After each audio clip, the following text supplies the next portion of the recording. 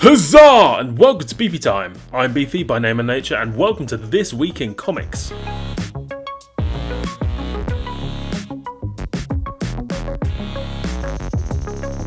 So yes, I know that Secret Empire was in last week's TWIC. That's This Week in Comics for the casual viewer. Shout out to all the OG. But it's not my bloody fault that Marvel decides to release the penultimate issue a week before the finale. So yeah, to echo the sentiment of last week, it's basically a great event if you've been with Marvel for a while. If you're a newcomer, then you'll feel a little bit alienated, but it's been a fantastic event regardless. Nick Spencer has got to tell the story that he wanted to tell ever since Captain America uttered the words, "Hail Hydra."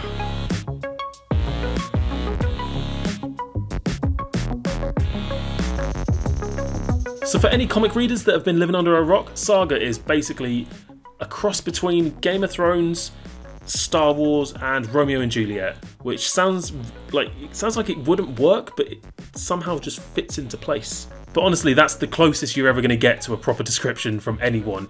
It follows the story of two lovers from different species, and they end up having a hybrid child together, and the whole story is told from the child's point of view. I'll probably do a You Should Be Reading on this. Actually, no, you know what? I definitely will. And then in the next couple of weeks, I'll do one just to kind of like just run down not everything that's happened, because I don't want to spoil too much, but honestly, it's such a deep, rich story, and you care so much about all different types of characters. Like, my favourite things to ever come out of Saga is Lion Cat. Lion Cat is just...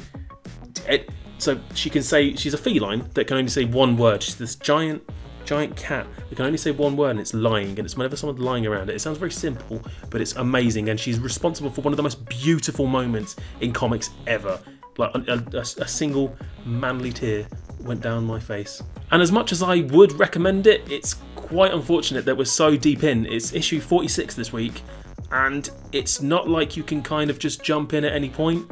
It all stems from the very, very start, and it's a shame because it means that you're going to have to invest in this. You're going to have to want to read, like, if you want to get the trades, it'd be like, there's got to be like 5 by now, maybe, probably more than that. I'd say about 7, but the story is worth it, honestly, like 100% worth it.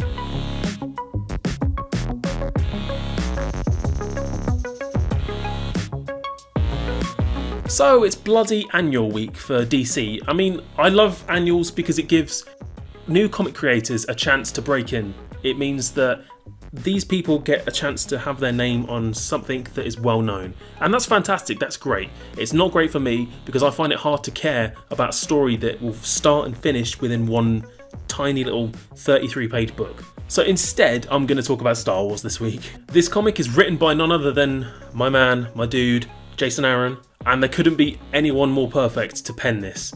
So not last issue, but the issue before, we just came off a massive storyline, a massive story arc, and we're kind of at a slower pace at the moment. It's a little insight into how, I think it's Lando and Leia, and Han and Chewie. I should really remember this because it was only a couple of weeks ago from the last one. But basically, it's a much smaller scale adventure, which is quite nice from time to time because you have all these massive events. You've got all your secret empires and rebirths, and well, that wasn't really an event, but you've got all these massive things going on, and sometimes it's nice just to get something, a couple issues in a little tiny story. I know that kind of contradicts what I say about annuals, but annuals are a bit different because you can't really tell a story in one book. Whereas if you have a story that spans over a couple, then you at least have some sort of story structure, if that makes sense. It does in my head. But yeah, this is issue 35, and this follows the misadventures of Han and Chewie, and they are doing something with a hut. I don't really remember, if I'm totally honest. But honestly, the series has been solid, like super solid so far. It's done incredible justice to the Star Wars franchise, and I seriously recommend you pick this up. And that's it. Let me know what you think in the comments, and if you enjoyed this video, give me a cheeky like. If you disliked it, then a dislike is welcome. Subscribe if you want to see more, and until next time, stay handsome, you lot.